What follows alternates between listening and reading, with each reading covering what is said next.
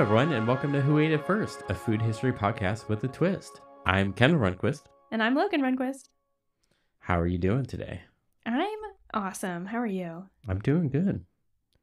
Would you like a foodie dad joke? A daddy foodie joke? A daddy foodie joke? Yes, that's what we're calling it now. A daddy foodie joke. I don't like it, and I don't know what you're talking about, so sure, I'll take one. A foodie dad joke. Oh, got it. Okay. Like a dad joke, but it's a foodie dad. Got it. You know, you have like soccer dads. Do those exist? And hipster dads and Sure. business dads. Right. Familiar. These are with foodie that. dad jokes. Got it. So they're food related, Got it. is what I've deemed them. Give it to me. How fast is milk? Mooey fast. No, but that's good. It's pasteurized before you know it. That was a good one. Would you like another? Sure. Honestly, I'll be honest. That one took me a second to get there, but I got it.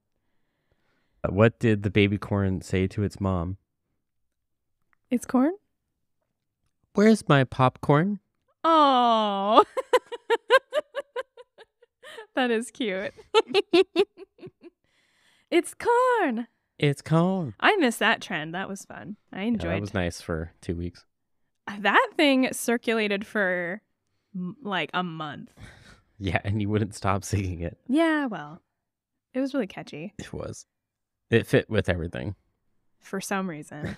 But we're not talking about corn today. Okay, what are we talking about, honey? We are talking about a listener requested food today. Oh my gosh. Our very first listener requested food item. Yay. We're talking about chocolate chip cookies. Yay! Arguably some of the best cookies on this planet. Yeah, they're one of my personal favorites. This is actually something that we covered on our previous podcast, Tales of Plenty. So Don't look for it. Don't go find it. It's only available on YouTube. Don't you don't tell them where it is. Don't go find it. Don't search for it. Don't do it. So it was kind of handy. I still had my notes. I made sure that they're still up to date, but a lot of it was still accurate. So if you heard our previous one and you want to skip forward to the cooking section, we won't be judge you. mad. That's cool. But if this is your first time, hi, hello, welcome. We're going to talk about chocolate chip cookies. So what are chocolate chip cookies? I'm from Mars and I don't know what a chocolate chip cookie is. Please explain and take me to your leader. Chocolate chip cookie is what's called a drop cookie. So you drop it on the ground. And then it bakes itself? Yeah. That's it. How do you prevent your dog from eating it? You just hope he's not around. But Korg is always around. Sadly, ours is always at our feet in the kitchen. He's literally at my feet right now while we're doing this podcast. Yeah, he does that. Because he's tired boy. Anyway, no. A drop cookie just means that the batter is something where you just drop it onto a baking sheet. And then as it cooks in the oven, it will melt and form into a cookie shape. It's not like a sugar cookie where you need to cut it out and form it and then throw it in the baking and throw it into the oven. In the baking mechanism, which is an oven. Yes. In the baking mechanism. Oh, I see. Okay, so it's not pre-rounded for you. It's allowed to spread. Yes. Got it. So the definition from Wikipedia is drop cookies are made from a relatively soft dough that is dropped by spoonfuls onto the baking sheet. During baking, the mounds of dough spread and flatten. There you go. That checks out. And examples of that is obviously chocolate chip cookies. Oatmeal raisin cookies are another one.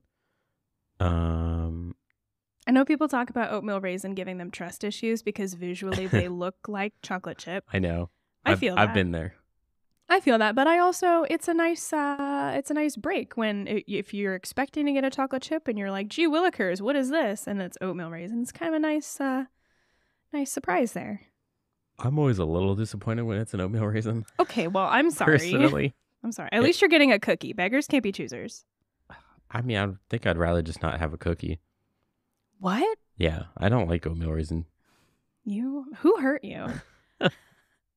How did oatmeal raisin hurt you so bad? I just haven't had a good one. Like, it's just, eh. Oh, I enjoy them. I'm sorry. It's all right. So, chocolate chip cookies were invented by a woman named Ruth Graves Wakefield. Ruth was born in 1903 in Massachusetts. It's a nice state, lovely foliage. Never been, but I'm guessing. She attended the Framingham State Normal School Department of Household Arts. Try saying that 3 times fast. Yes, it really rolls off the tongue. Is there an acronym for that? The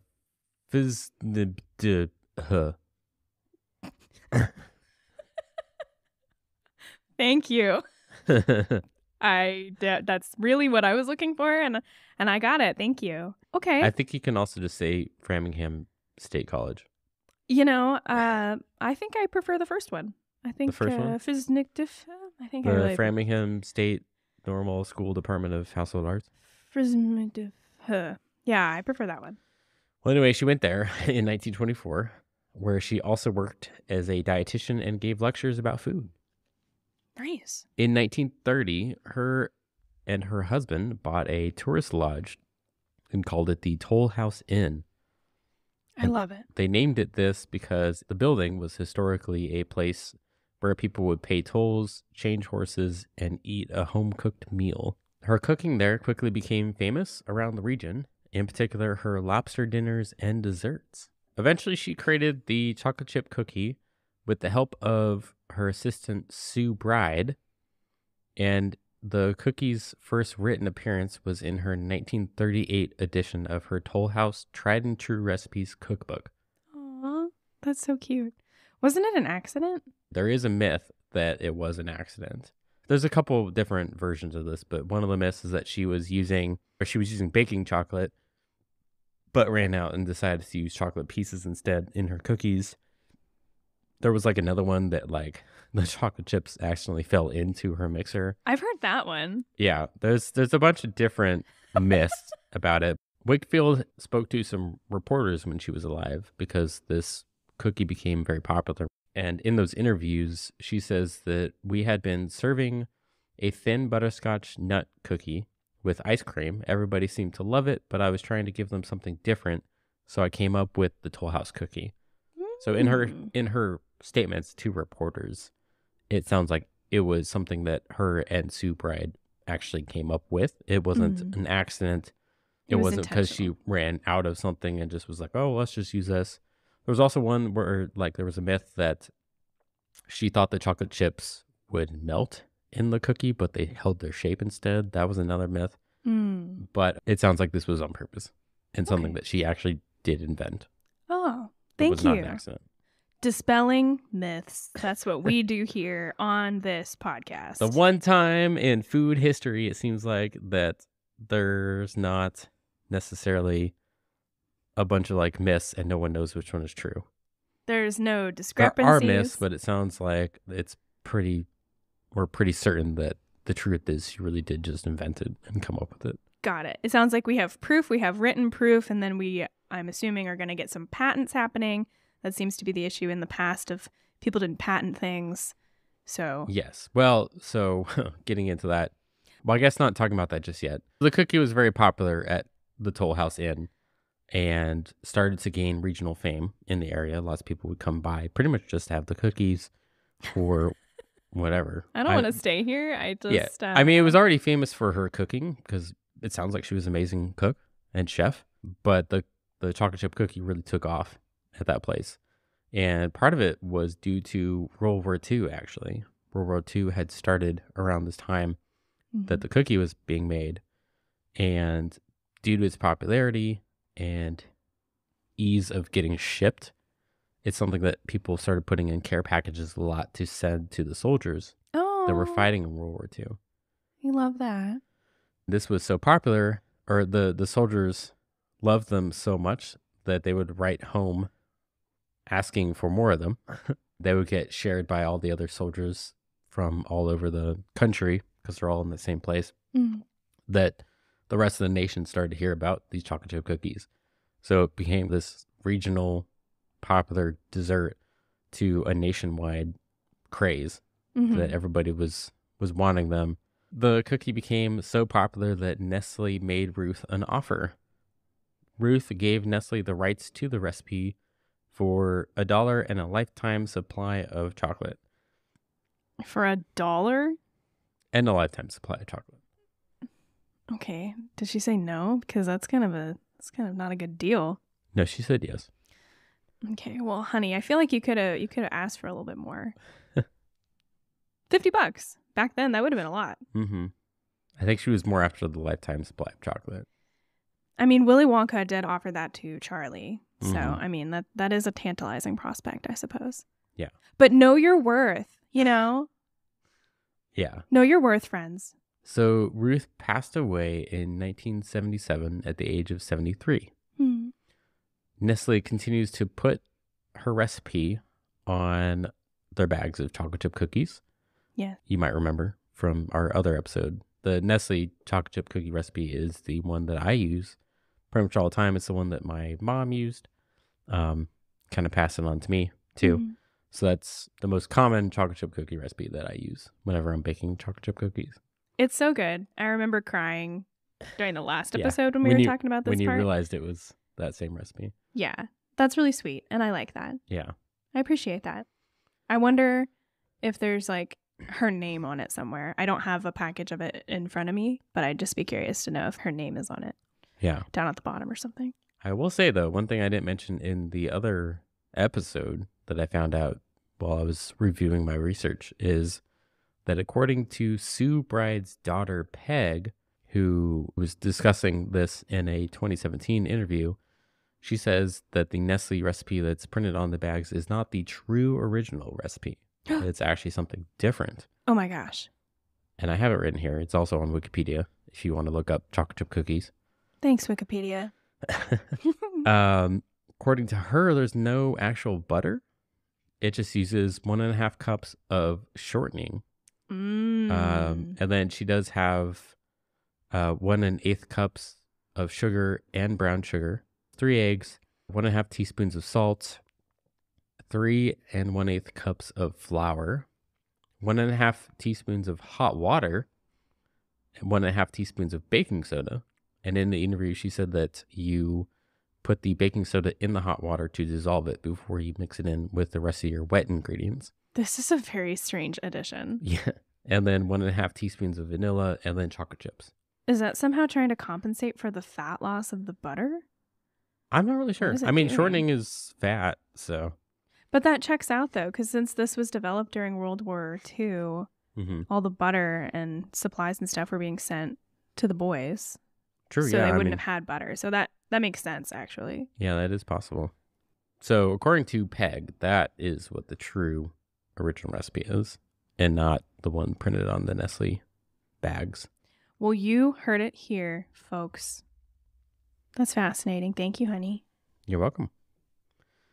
So that's all I have for the history, our recipe that we're going to make, which is not actually going to be the Nestle recipe this time. Bait and switch. I make that all the time. We decided to do a different recipe, just slightly different.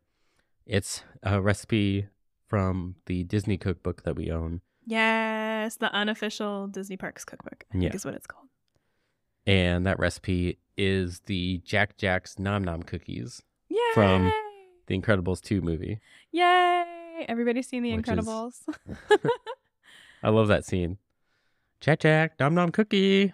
Cookie Nom Nom. Nom. It's so cute. It's so funny. Can I tell you a fun fact really quick? Yeah.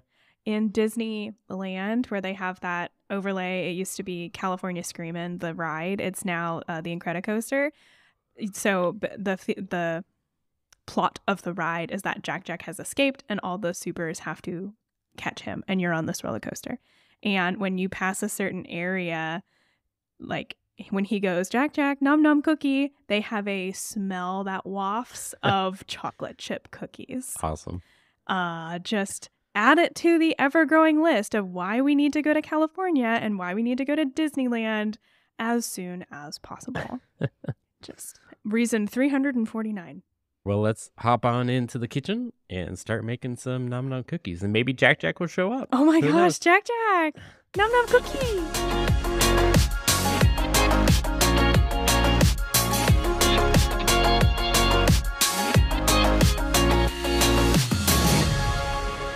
All right, we are here in the kitchen.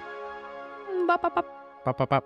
So yes, the cookbook is the unofficial Disney Parks cookbook written by Ashley Kraft. Yes, Ashley, we stand. Your guide to the happiest kitchen on earth. We're getting there. I would say our kitchen is mildly happy. Marginally happy. So again, since these are unofficial Disney Park recipes, they are recreations that she created through testing of eating them at the park and then trying to recreate them in her own kitchen. Yes, because obviously in Disneyland, they sell gigantic Jack Jack Nom Nom cookies. Yes. So according to her, to recreate the Jack Jack Nom Nom cookies in the parks is 3 tablespoons of unsalted butter softened, 3 tablespoons of vegetable shortening, a 1/4 cup of light brown sugar, a 1/4 cup of granulated sugar, 1/2 teaspoon vanilla extract, 1 large egg, 3/4 cup all-purpose flour, 1/2 teaspoon of baking soda, 1/2 teaspoon of salt, and 1 cup of chocolate chunk cookies. Whoops. 1 cup. What the actual? And then you need chocolate chip cookies.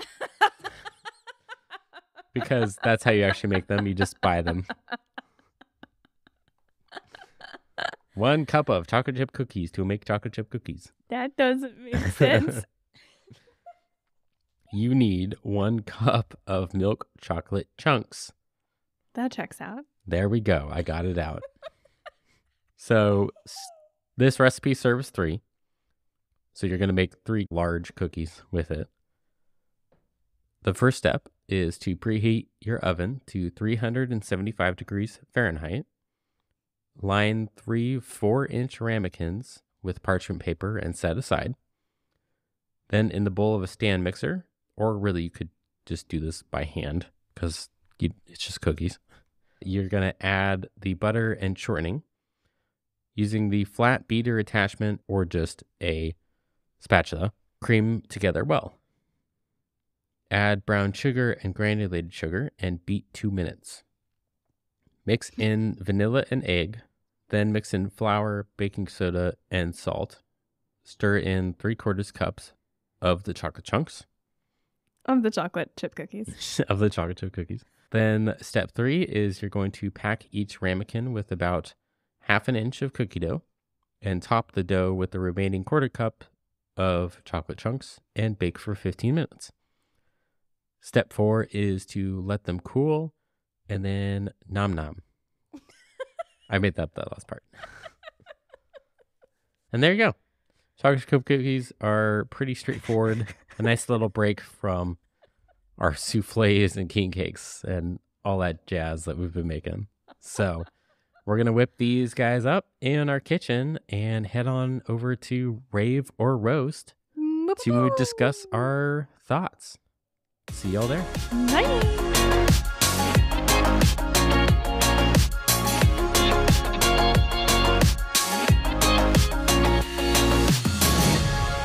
All right, we are back for Rave or Roast. Rave or Roast.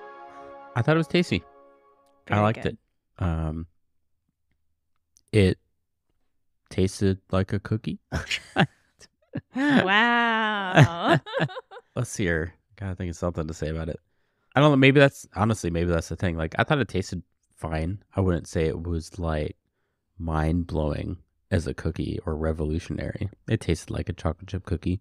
Yeah. I don't know if it was better necessarily than the Nestle recipe.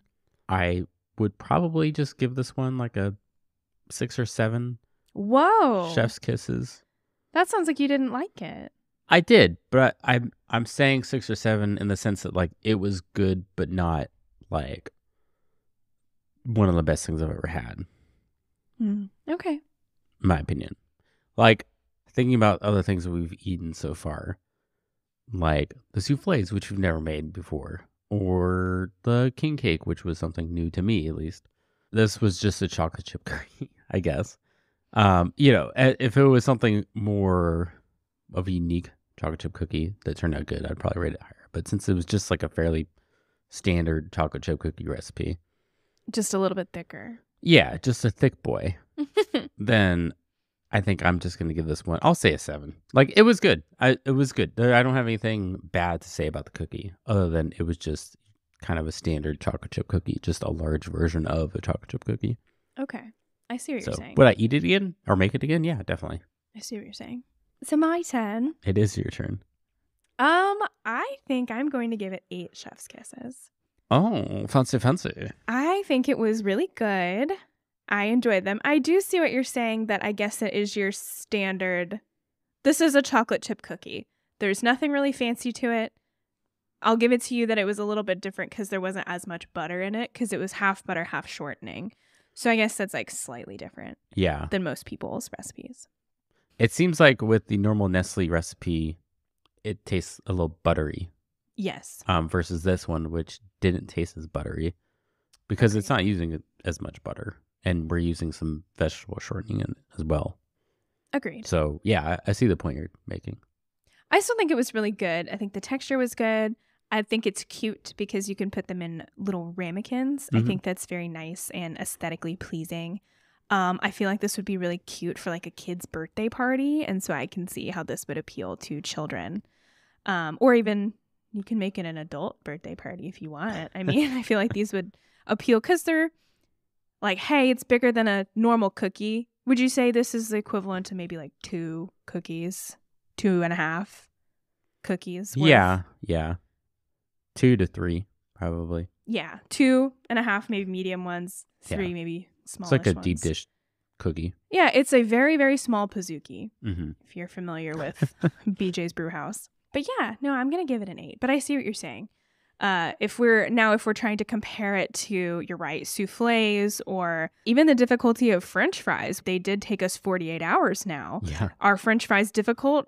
Obviously not. They are very simple, time-consuming, but very time-consuming. Same thing with boba tea. Is boba tea simple? Sure. It's only a handful of ingredients. Is it difficult on the difficult level scale we have going here? Yeah, it is incredibly difficult. Is it worth it? No, not at all. Is it worth it? Just go buy some. I still stand on that hill. Just go buy some boba tea. Yeah, I think I'll die on that hill too. Don't make your own. Don't do it. But so I see what you're saying on scale of novelty, difficulty, ingenuity. It's not really any of those things. It is a good take on the humble chocolate chip cookie. Yeah, I agree. Does it taste good, and does it do what it set out to do, which is imitate the Jack Jack Nom Nom cookie? Yes. So in that sense, I would definitely give it like an 8 or 9. Exactly. I do think the ones in California are bigger though, from what I've seen in pictures. Okay. I mean, I've never had one, so I can't exactly tell. You want to talk about, sorry, this is a total sidetrack. I know we're in the rave or roast part of our podcast, but you want to talk about good Disney cookie? Go to, what the heck's the name of the place? Where are you going with this? The place, it was like the monsters, and they have the really big cookies. They have the monsters and they have the really big cookies. It's like the kind of spooky place. Gideon's Bakehouse. Yeah, go in to Disney Springs. Yeah, go to Gideon's Bakehouse. Louise. I can remember the name of it. I had no idea what you were talking about. Gideon's Bakehouse. Yes, Gideon's Bakehouse in Disney Springs, Florida. I think Gideon's has a couple of other locations. They use 1/2 pound of cookie dough and ingredients in every single one of their cookies. I think I ate one cookie in 6 sittings.